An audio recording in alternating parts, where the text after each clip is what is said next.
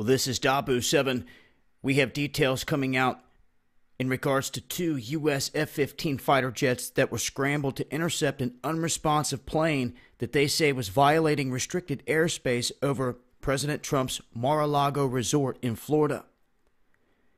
Now, the details as to who this was, what they were doing, still under wraps, but they're saying that these two jets were scrambled and caused sonic booms that startled many residents. They didn't expect this. They said that this took place around 7 p.m.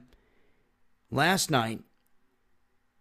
They were trying to establish communication with the aircraft to get it to land, and apparently they did so. They established communication with it. But then that's really all they stated. So they scrambled these jets because of an aircraft over this facility. They said there's been like 5 separate incidents since Trump has been in office, and that there was an incident where an aircraft came within 2 nautical miles of his Air Force One, which is restricted. And although there wasn't anything that happened, there's an investigation into it. And I just wanted to get this out there and let it be known that fighter jets were scrambled to intercept this unresponsive aircraft over Trump's Florida resort. I will leave a link with details. I'll continue to update on Twitter. Make sure you're following me at Dabu7 over there on Twitter.